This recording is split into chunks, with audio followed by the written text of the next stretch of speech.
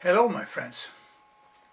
I did some more research on the potential involvement of Iran in the BP Transocean Deepwater Horizon disaster and came up with some troubling new facts.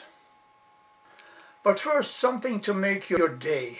When researching Dick Cheney, I came across a website that listed 10 ways Dick Cheney could kill you. I thought you may enjoy it. I listed some at the end of this clip.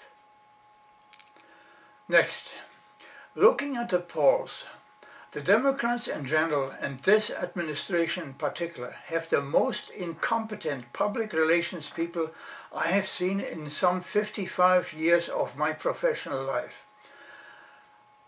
Mind-boggling if you keep in mind that this incompetence may put the Dems out of power, if not out of office.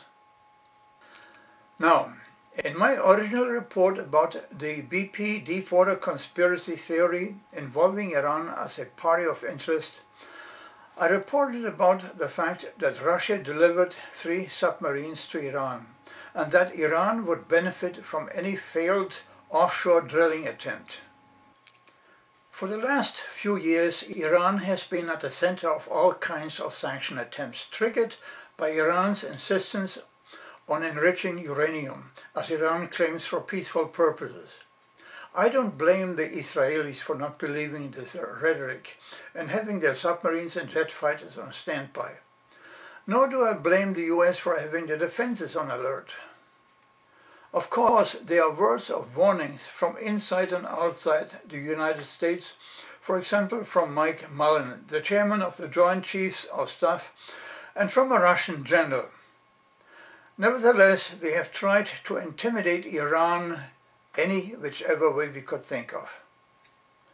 The only result was that Mahmoud Ahmadinejad got more and more belligerent. Indeed, he not only bought the 3 submarines from Russia and the smaller type from North Korea, they are now building mini-subs in Iran. Now it gets even more interesting.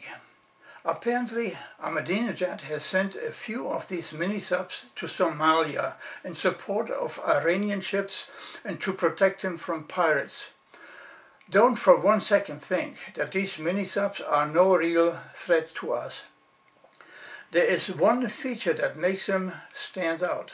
They are difficult to detect via radar, at least because of their small size and because they can be operated by batteries. So let's go back to my first report on the BP Deepwater conspiracy, which considered the possibility that Iran used submarines to attack the Deepwater Horizon. By the way, there are other articles that claim that the Deepwater disaster was the result of an attack. Actually, it doesn't come as a surprise. Are you ready? As Iran has attacked an oil rig before. Let me repeat this. On August 22, 2006, Iran's navy attacked and seized the oil rig of Romanian oil firm GSP, which operated in the Persian Gulf. The media reported this widely. The reason given by Iran was that the oil rig operator owed Iran fees.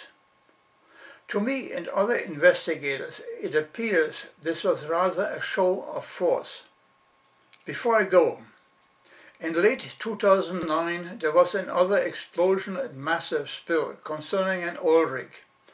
There too, the cementing was performed by Halliburton. This time the location was East Timor, an island adjacent to and north of Australia. Oh, and here is Dick.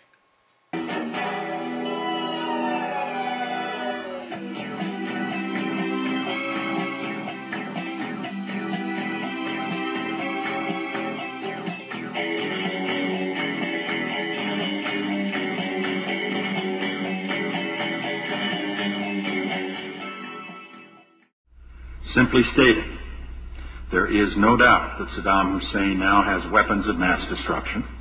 There is no doubt that he is amassing them to use against our friends, against our allies, and against us. Take care. I'll see you. Bye.